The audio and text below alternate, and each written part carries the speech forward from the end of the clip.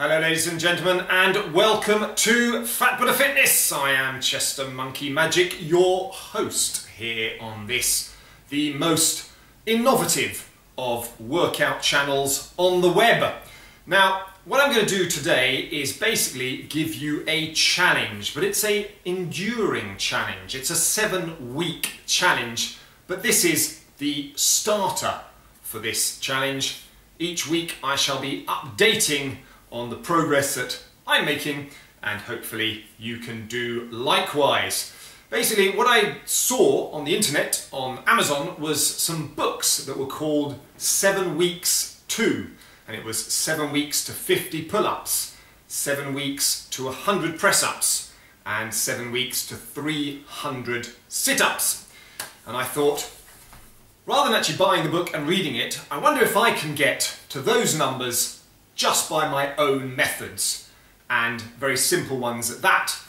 And it also occurred to me, whilst giving you other workouts, that when you do sets of a specific number of an exercise, say a set of 10, basically you do the 10 and then you stop, when in fact you would be capable of continuing for longer, but mindful of the fact that it's an all-over body workout, perhaps, that you're working on your overall fitness, you just do your 10 set, or your set of 10 rather, go on to the next exercise, and then you come back and you do more sets of the same exercises over and over again. But you're never pushing any one muscle group to its limit. And then what happens is your muscle group gets used to doing short bursts, and therefore fairly low reps of something, and when you then try and do longer periods of that same exercise, you struggle. So, in this case, in this workout, what we're going to be doing is just maximum reps of whatever exercise it is that we choose. And the three we're going to choose are pull-ups, press-ups, and sit-ups.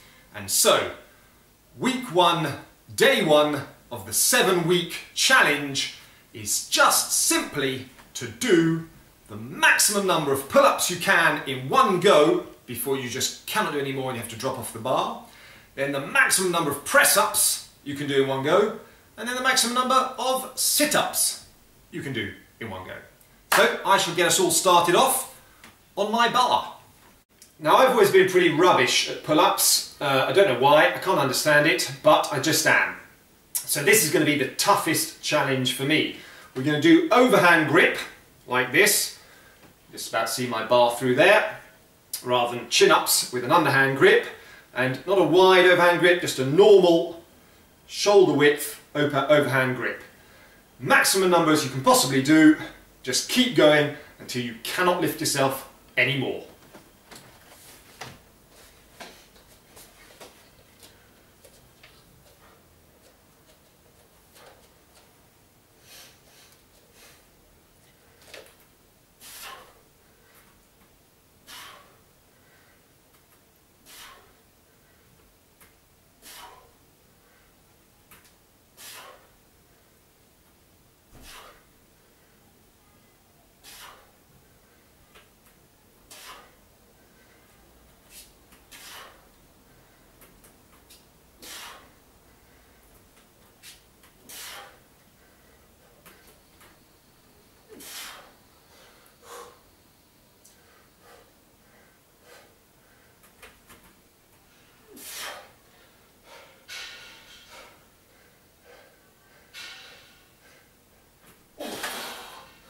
Right, pitiful, 13.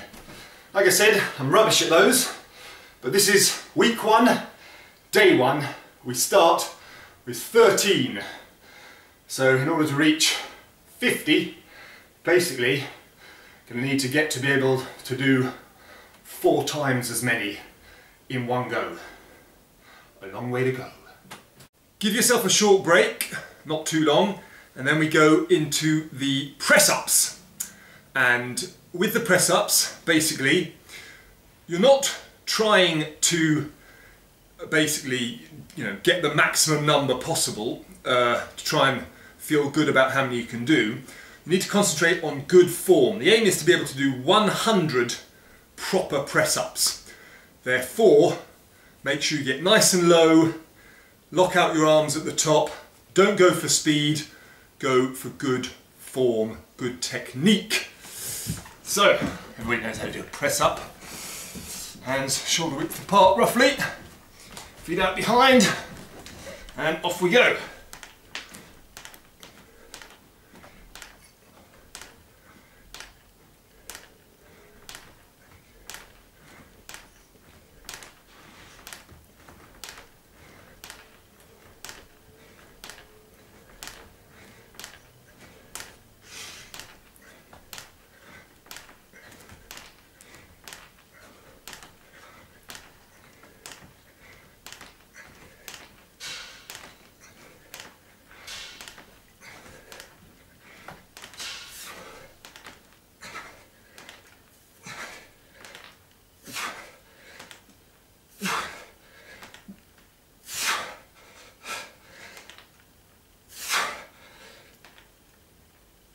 Ah, 41. So that was not great again, but not too bad, not as bad as the pull-ups. 41 means I've got to be able to do 2.5 times as many in total in 7 weeks' time, as opposed to 4 times, so I'm a lot closer.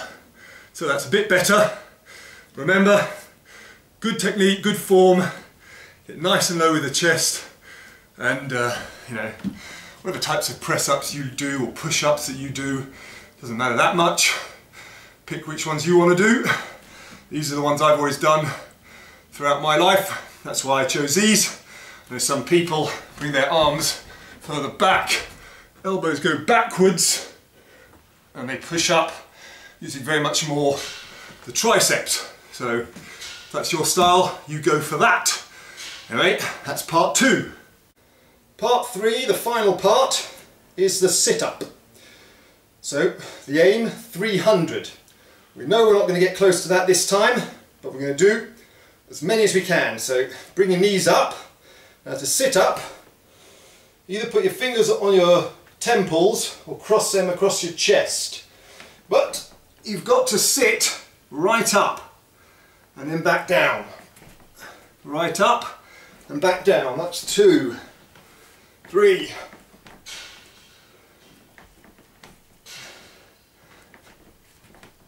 Sometimes people block their feet under something to try and stop themselves rocking, but I find that that ends up making you use the thighs, the quads, and therefore you're not just focusing on the abs.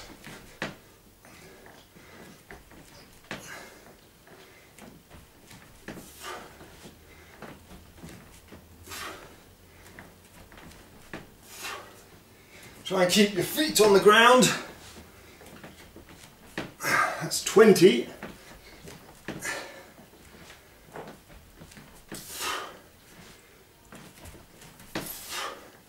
Get something soft to lie on, otherwise it can become a bit painful.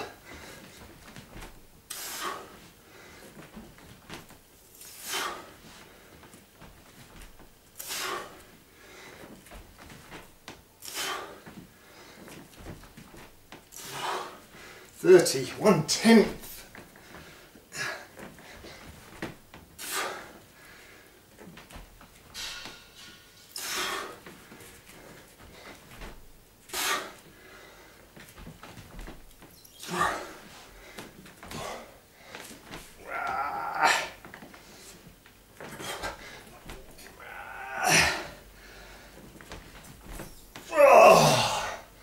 Hopeless. Absolutely hopeless. 37. So there we have a really long way to go. Basically 37, I can't do the maths in my head, but it's about an eighth, more or less. What is that? 74 times 4, 280, 16, 296, yeah. It's about an eighth of the way So in order to make the 300, I'm going to have to be able to get to, in 7 weeks, 8 times as many. Now the reason why I'm not very good at those is because I never do them. I do crunches, I do elbow to knee crunches, I do leg raises, reverse crunches, but I never do sit-ups. And that's why, basically, although I could probably do 100 crunches right now, I only got to 37 sit-ups. But there we go, this is the beginning of the challenge. It's 7 weeks to 50 pull-ups, 100 press-ups and 300 sit-ups. Now the important element, how are we going to get to those numbers at the end of 7 weeks? Well, my theory is this. Basically, week 1, say you start on a Monday, Wednesday and Friday, you're going to do that exact routine that I've just demonstrated. You're going to do maximum number of each of the 3 exercises, and you can do it every other day. Now that won't take you very long, so you can do this on top of other things. For example, I'm now about to go out and play tennis. 5-10 minutes of those little exercises doesn't stop me going and doing an activity that same day. So Monday, Wednesdays, Fridays on week 1, you do the maximum number possible of each of the 3 exercises, and that's it. Preferably on a Saturday, not the Sunday, on the Saturday, you should do some sort of workout, and you've got 100 to pick from on my website, that works your body. Basically a strength, muscle building, fat burning, chest, shoulders, abs, back workout that will go on for a lot longer and be a lot tougher, and also work in various other muscles that you're not working with these 3 exercises. Then from week 2, we go back to Monday, Wednesday, Friday, but there you're going to do 2 sets of each exercise instead of just the 1. And the same thing, a longer thing on the Saturday. Week 3 it'll be 3 sets, week 4 it'll be 4 sets. So by the time you get up to week 6 and 7, 6-7 sets of those, you will really be putting in a much longer, much tougher workout. You won't be needing your Saturday workout to do something longer and more fat burning and more muscle building. So that's the theory. I've not even looked at these 7 weeks books that are out there on the shelves.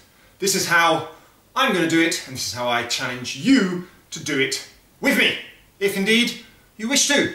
So, I'm ChesterMonkeyMagic, this is Fat Buddha Fitness, Amituofo. I shall be checking in on the first day of each week, so weeks 2, 3, 4, 5, etc., to show you how I'm progressing, and hopefully you'll leave a message and let me know how you're getting along. How you're getting along.